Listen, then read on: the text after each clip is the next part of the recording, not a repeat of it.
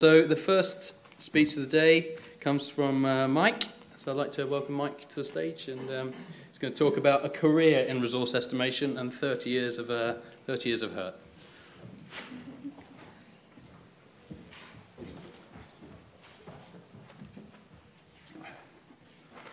What was it the chap said? Whatever you do, don't press the black button. Morning, everybody. It's great to see so many people here.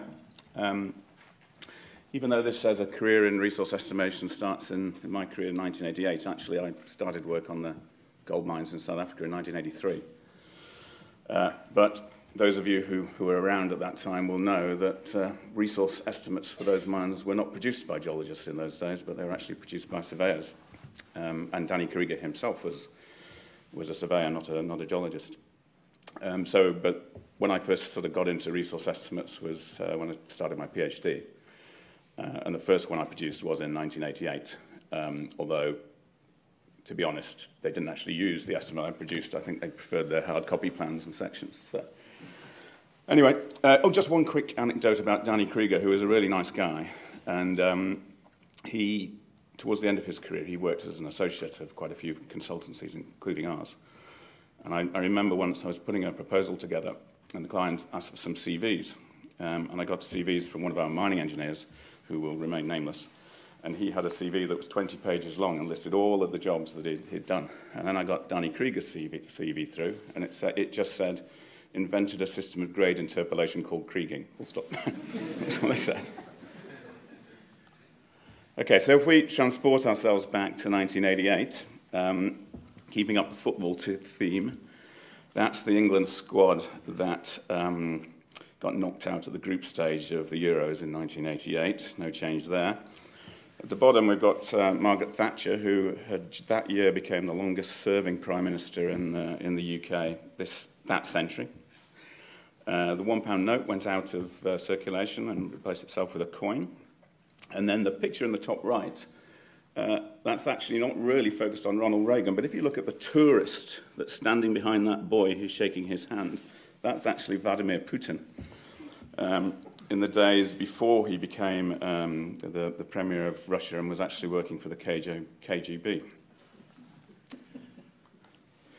Okay, so following on a bit from Lucy's sort of general principles, I've split the discussion up into sort of quality of data, geological modelling, and resource reporting.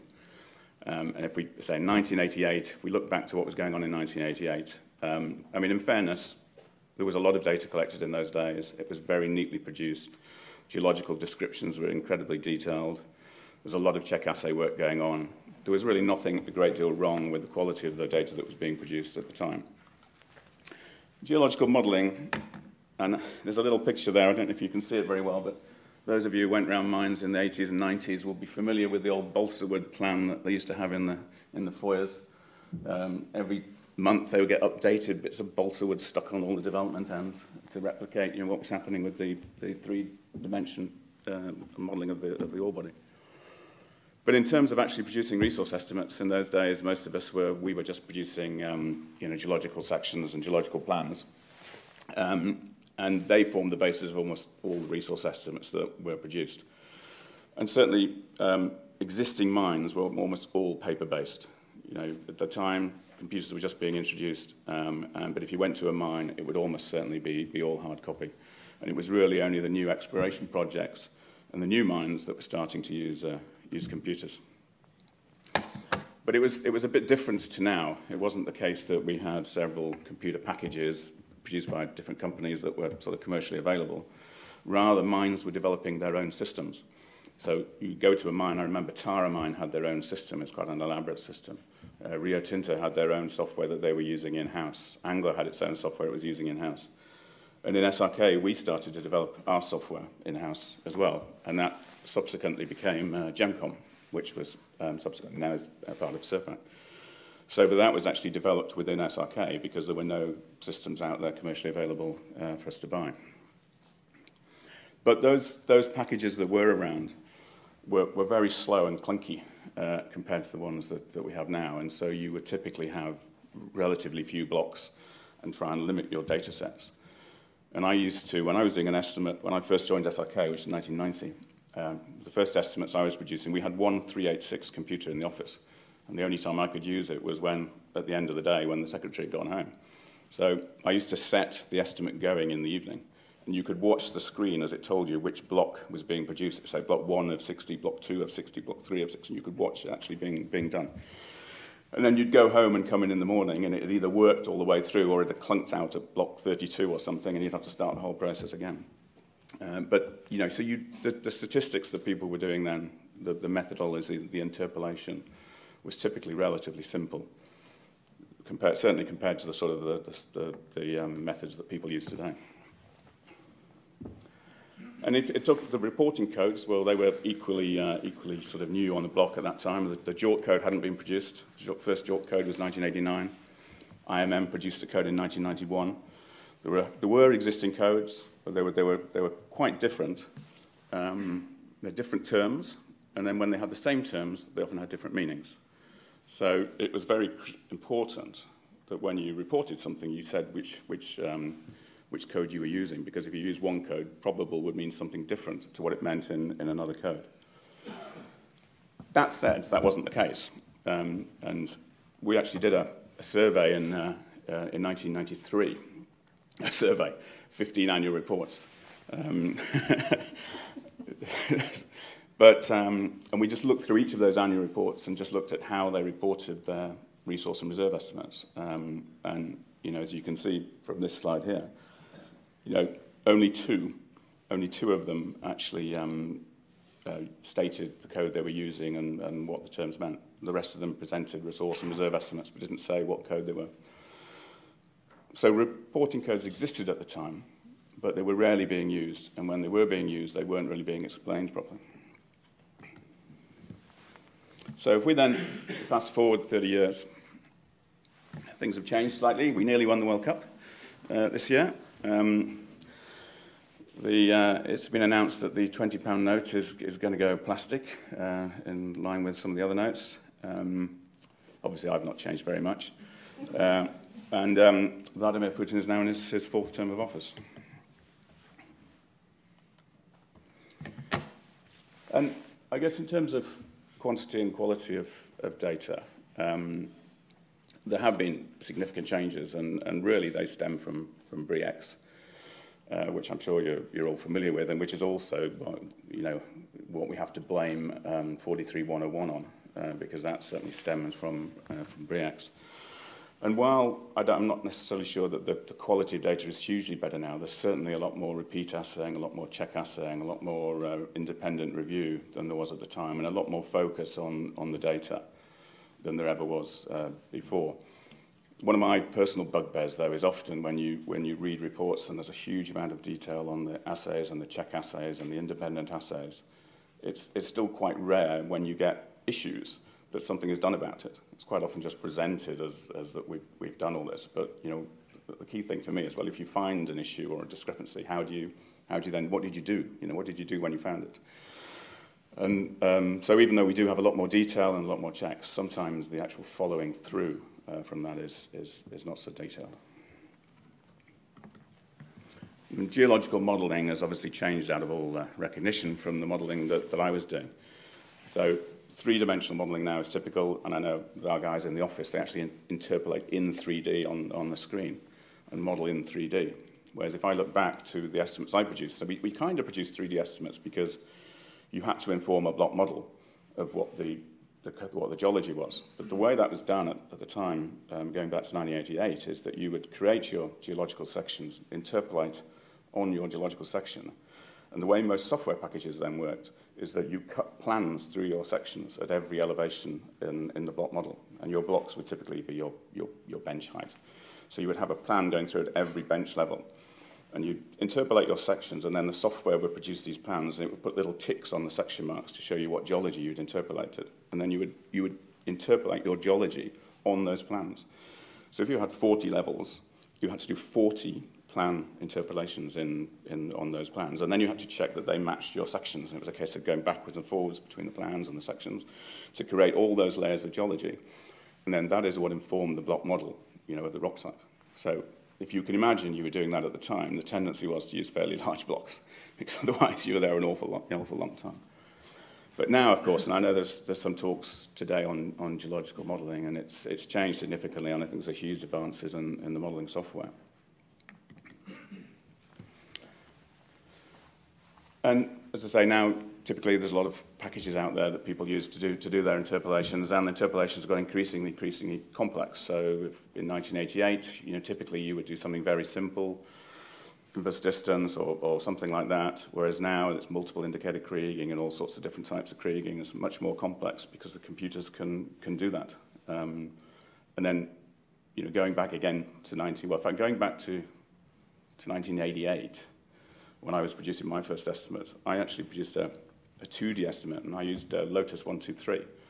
And I wrote the Kriging algorithms into the Excel software, and then interpolated using the spreadsheet as a plan. So again, you can imagine it's a relatively simple sort of interpolation method, but there were very few. But PCMine, which is the first GEMCOM package, didn't exist at the time. And I think Isabel Clarke's Geostatistical had just about come out about that time, but there were very few commercially available packages. So yeah, Lotus 123 was my first estimate. And of course, the other big change is the reporting codes, and largely thanks to JORC initially, and then subsequently with Crisco, the codes have gradually become much more standardized. So even though we have many international codes, and most countries like to have their own codes, which are typically linked to their stock exchanges and their reporting, broadly speaking, certainly most of the international codes are now pretty well aligned and follow the Crisco template. So it means at least you can now read codes and have a general feeling of the relativity. And Russia developed its own Crisco code about 7 or 8 years ago, and Kazakhstan produced its first Crisco compliant code this year. And that code has now been written into the new mining code in Kazakhstan. So as of today, if you have a new project in Kazakhstan, you have to use the Crisco code. So they've sort of joined the party. If you've got an existing mine, then I think you have until 2024, I think, to change. But essentially, they've written the new code into their law. And there are also moves afoot in India and China to similarly start to move towards the same reporting code. So there's certainly been significant changes in reporting that have standardized the way we report.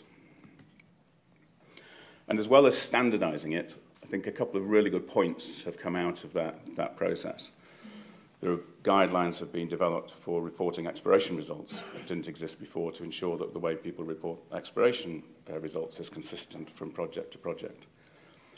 And also the change to limit your resource to what has potential to be mined. Certainly, if you went back 30 years and someone told you what a resource was, there would be no suggestion that needed to be economic. It was just material in the ground, whereas a reserve was economic. And so consequently, people reported resources that had no chance of ever coming to book or being mined.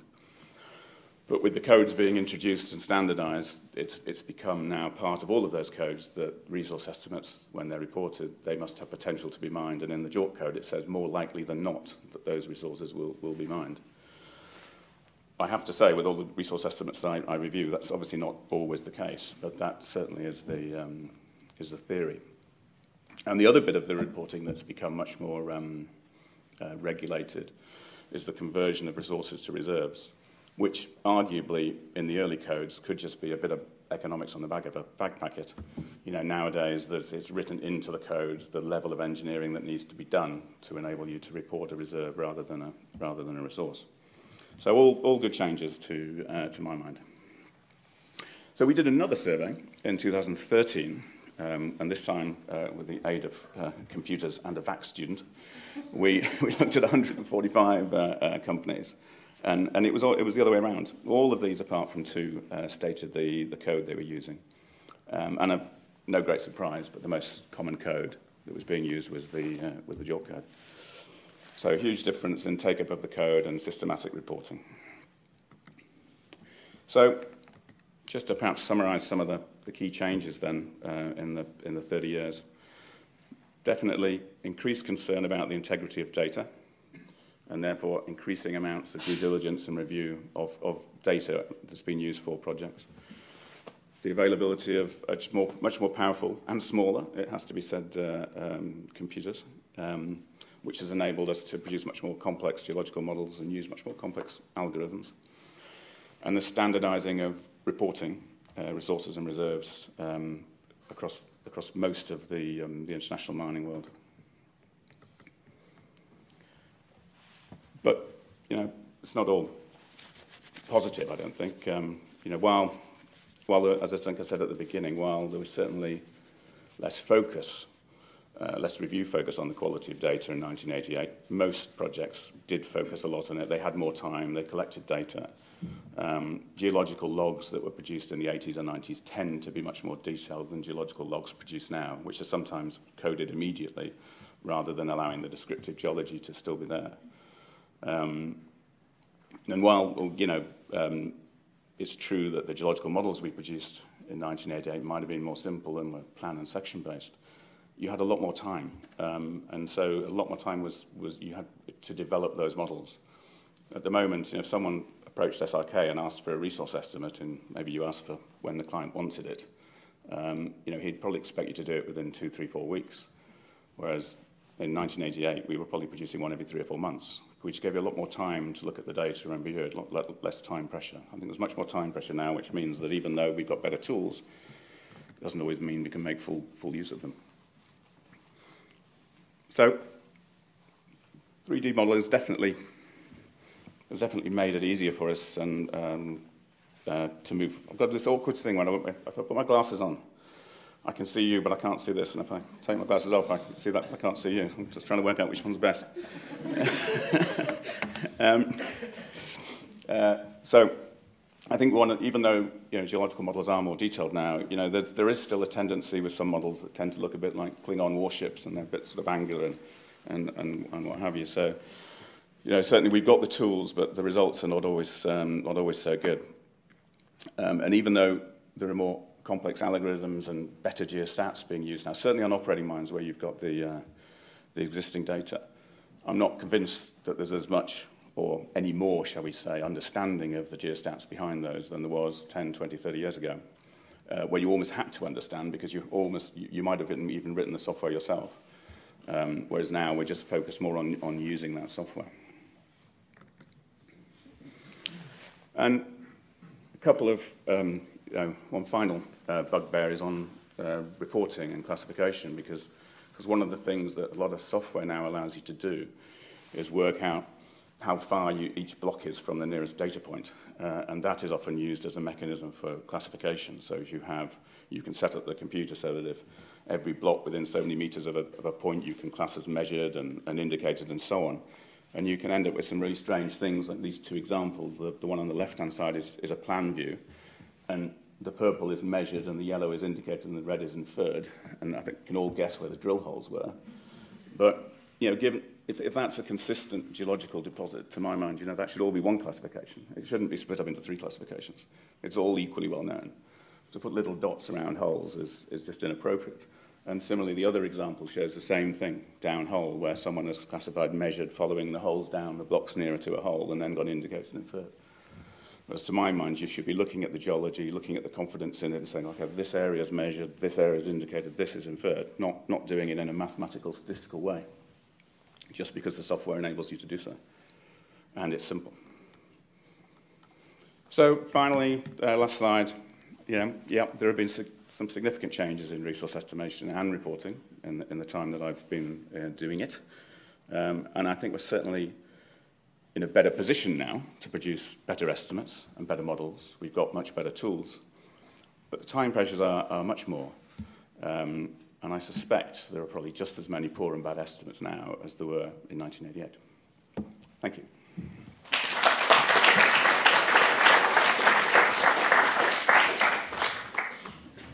Thank you very much, Mike. That was excellent. Good start to the day. And we're a bit ahead of schedule, so that's good. Let's crack on. So